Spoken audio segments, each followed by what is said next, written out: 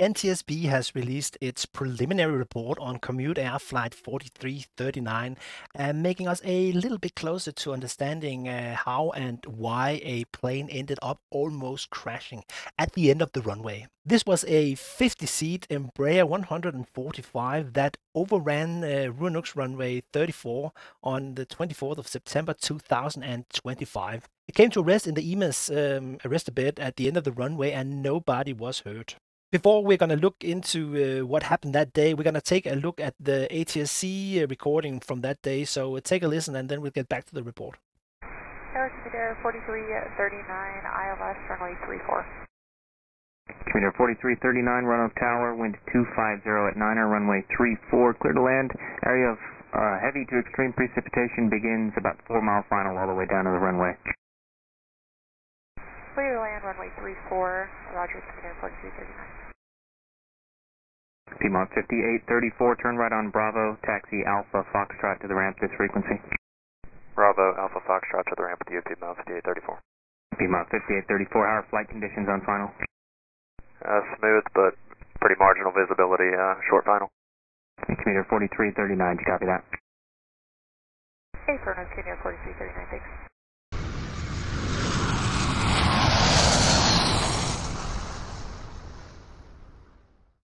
CommuteAir 4339, tower. UPS 1269, continue standing by. We just had aircraft run up into the EMAS. CommuteAir 4339, Roanoke. CommuteAir 4339, go ahead. CommuteAir 4339, are you guys off the end into the EMAS? Hey, CommuteAir 4339. Roger, trucks are rolling now. Thank you. CommuteAir 4339, when able to say souls on board? 53 souls aboard, CommuteAir 4339. Any injuries? Negative injuries, CommuteAir 4339. CommuteAir 4339, roger. FedEx 1362, Roanoke, standby, emergency in progress. CommuteAir 4339, any hazardous materials on board? Negative, CommuteAir 4339. Roger, vehicles on the way.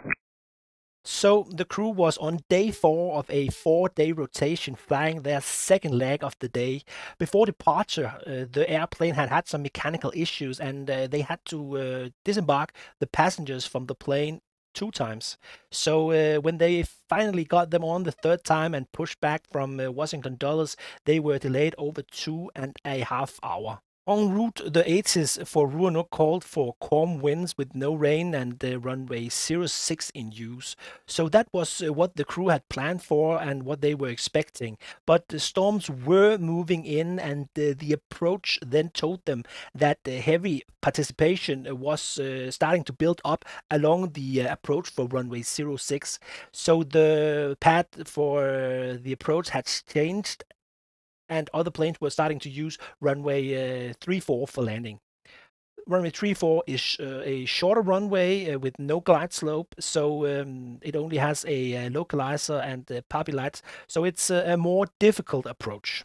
The first officer suggested recalculating performance data for a wet runway. At first, this was something the captain declined, but later, as the rain intensified, the captain asked for the calculations. The first officer ran the numbers and found out that the plane would stop only about 200 feet short of the runway end. And that was if they didn't use their thrust reversers. That didn't give them much margin for error at all. The captain briefed the go-around procedure and said that they would divert if they had to. On the final approach, they were high on the poppy, and the first officer noticed this and called it out to the captain, which then started correcting. After they crossed the threshold, they were still high, and the first officer called for a go-around, which the captain ignored.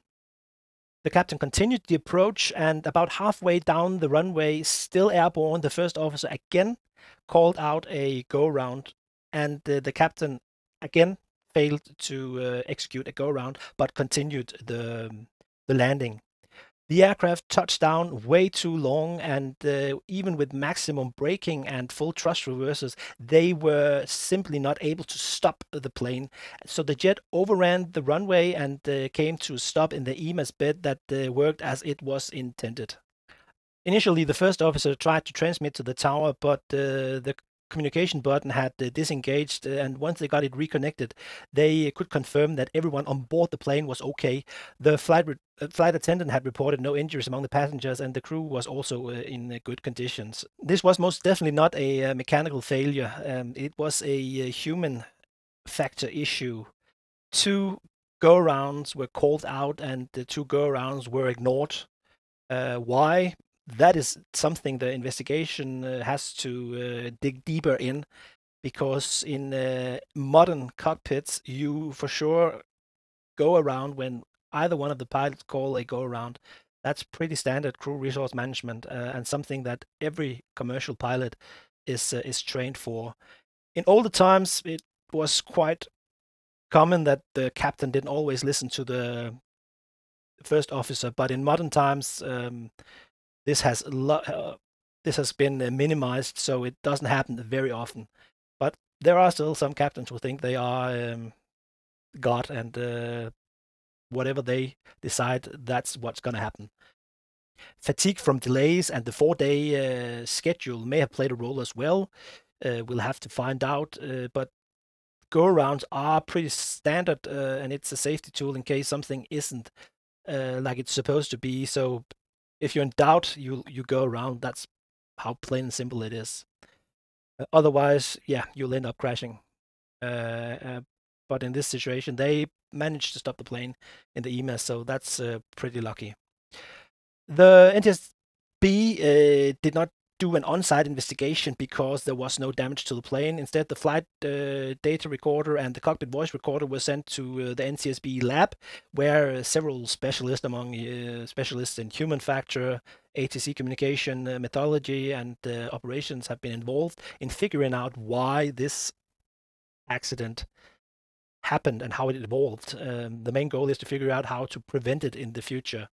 They, of course, will focus deeply on how it could be that the go-around call was ignored not once but twice, how communication broke down in the cockpit, and even why performance calculations were delayed by the captain. So in the end, 53 people were able to walk away because of the EMAS system that stopped the plane. So at least one safety feature worked in this case.